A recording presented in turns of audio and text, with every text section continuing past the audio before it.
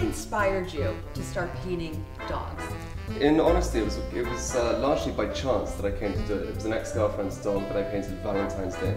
It struck me with how much ease that it came to me, how much more naturally it was for me to paint the dog than it was a human form, which up until that point was largely all I had been doing, following in the footsteps of many traditional portraitists. All right, Rory, so whose painting is this? Who commissioned this painting? This painting belongs to Pepe and Amelia Van Hool, who are a big family down in Palm Beach, Florida.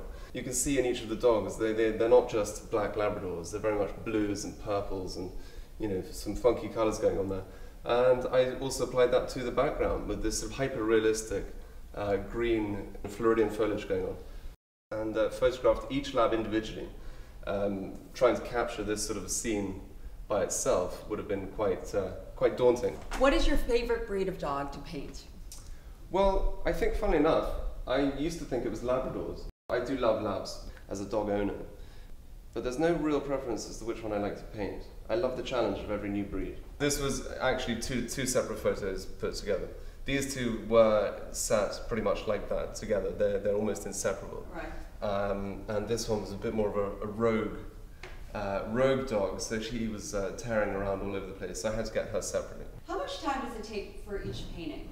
So usually what I try to do is have the dog being very traditionally done in oil paint, the background in a sort of thick textured mixed media, often acrylic gels and things like that. So this, yeah, this was a good month and a half of layering and just going over and over. But I was very happy with it, very proud. So this painting here was actually commissioned by Ivanka Trump for her mother Ivana. And this here is little Tiger Trump. And Tiger looking perched beautifully on his little silk chaise longue. Tiger was a lot of fun. He was one of those very charismatic dogs that was leaping all over the place. And that's exactly what I want. That's exactly what I always try and capture, is that boundless energy in a dog. When you're working with a dog that's maybe a bit shy and timid, it's a lot harder to get that sort of boundless energy out of it. And if you wanted to be remembered, like let's just say, you know, there was one painting you've done in your life, what is your favorite one? I have to say, so far, it's my Greyhound. Greyhound really was a new piece for me. It was a new, bold endeavour. It was getting away from the more traditional side of things. I included this photo transfer background, which was something I'd used many years ago when I was at school and had largely forgotten about.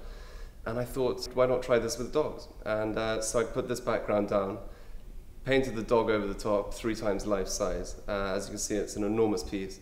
It's actually since inspired the idea to do some wallpaper.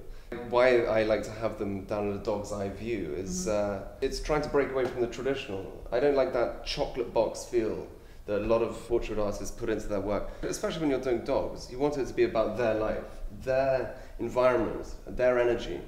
The dogs don't have the ego, they don't suffer from the same self-conscious egos that we do as humans. So you get a far more naturalistic painting, I feel. You know, in the past when I painted people, nobody's ever happy with how you make them look, no matter how good you make them look. In their opinion, their own self-image is completely different to what you see. So I always felt that they were very staged, whereas with dogs, they don't care about that. They have no inhibitions. So it's a very much more raw, energetic, charismatic piece that you get from a dog or any horse, any animal, than you would from a human.